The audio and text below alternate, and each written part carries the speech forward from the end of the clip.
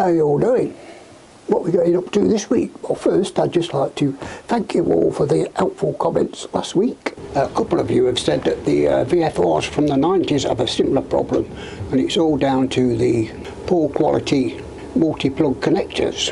And a couple of you have mentioned about the engine management light. Apparently if you unplug multi-connectors or change fuses, when you switch your ignition back on, your engine management light will stay on. Not to worry about it, because after a few heat cycles, I'm not really familiar with the phrase of heat cycles. I imagine it's that you bring your bike up to temperature, then switch it off, bring your bike up to temperature, then switch it off, bring your bike up to temperature and switch it off, and eventually the engine management light will go off. And also somebody mentioned that on their bike they have put a copper plate behind the rectifier to try and disperse the heat. And also they've put a couple of computer fans on there as well. And quite a few of you have mentioned about putting clear grease on the multi-plug connectors. And I will be checking the wattage on my headlight bulbs, because they do seem pretty bright to me. So yes, probably in the video after this one I'll be removing the petrol tank, removing the headlight, and checking the battery cables, and cleaning all the multi-plug connectors and putting a bit of grease in them. But like I say, that's not in this video, that'll be in the next video. Yes, I'm really happy that it passed the MOT last week, and I was really impressed by the actual ride of the bike. Even though I didn't get above 30 miles an hour, you could tell by the long drawn out throttle response that this bike has got a lot of torque. And I must say the bike did feel really good.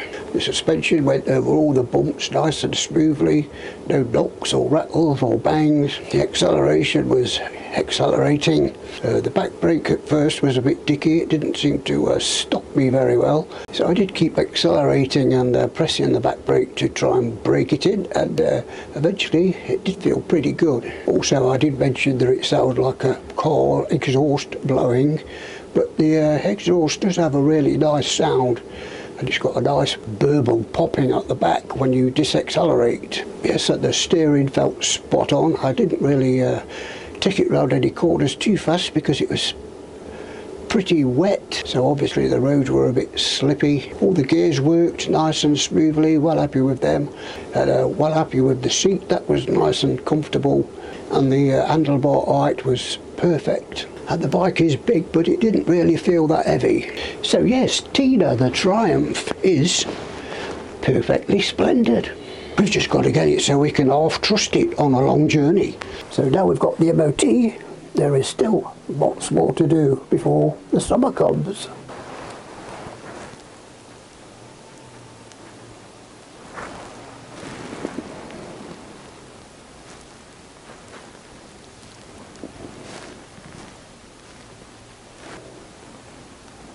Oh my god, in this video we will be fitting these. It's the voltmeter, cigarette lighter and the USB charger. Not bothered about the switch for the moment, so let's get on with it. Okay, so I'm thinking of putting 3 of them here. On this side there is plenty of space to put 2 there and 1 there, but I'm still thinking about whether I could put whether I should put 1 there, so I could put the voltmeter there, USB there, cigarette lighter there. So anyway, let me have a think about that. I'll do a few more measurements and I'll put the camera back on. Okay, so I can't see any other place. I don't really want to put all 3 on there because it's going to look a bit shoved in up there. So I've decided I'm going to put the voltmeter in that piece down there. The other 2 auxiliary sockets there and there. I've only got this cutter and that is a bit too big, so I put a zip tie around it to pull it in a bit, and hopefully that should be spot on. Just got to cut that bit off obviously, so let's get on with it.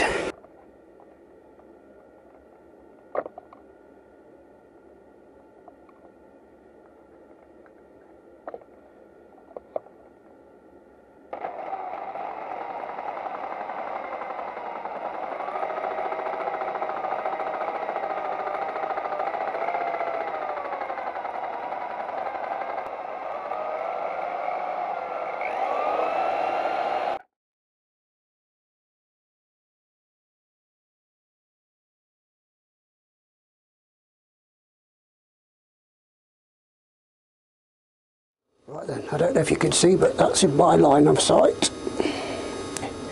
You can see that clearly. Just put a zip tie around those to pull those back a bit. As we can see,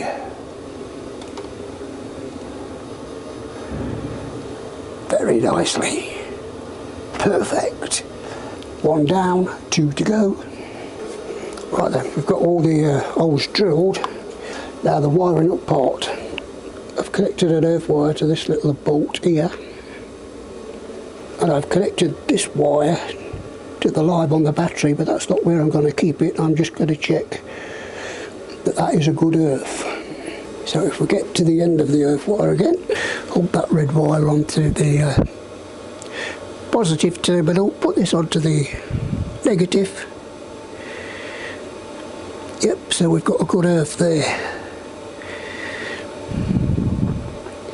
Now I've just got to find a non-permanent line. So these only come on when I put the ignition on.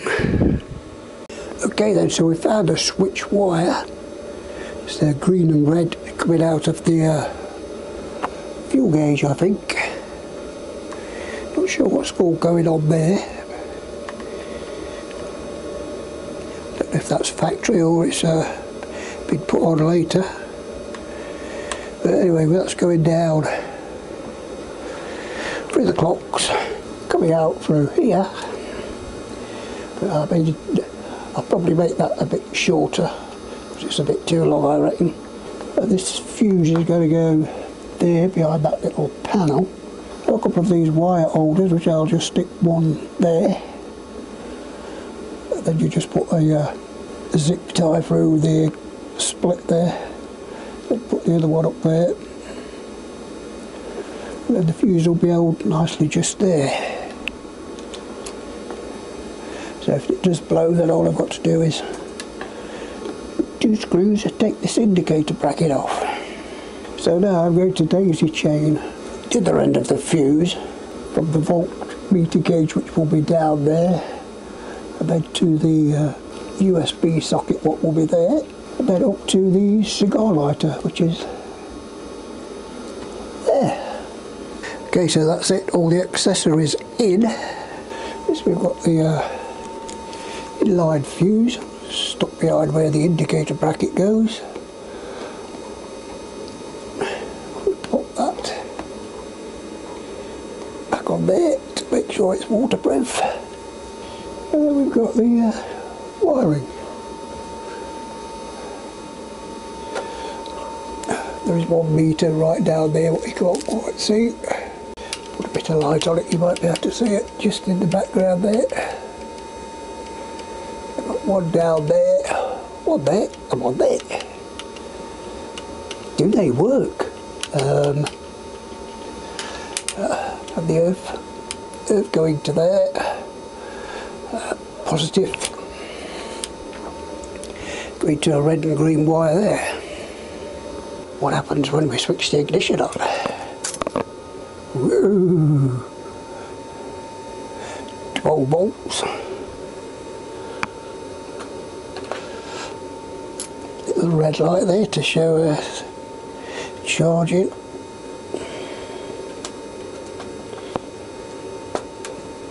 We haven't got no light on that. Let me get my sat nav and plug it in there, see if it works. Found it. Stick that up there somewhere. Get that plug.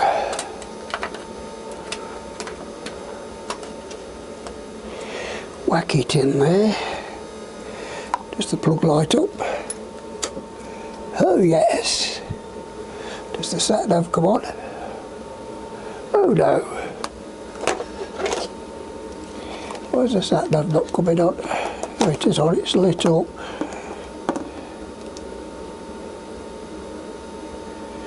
Aha! Navman. There we go.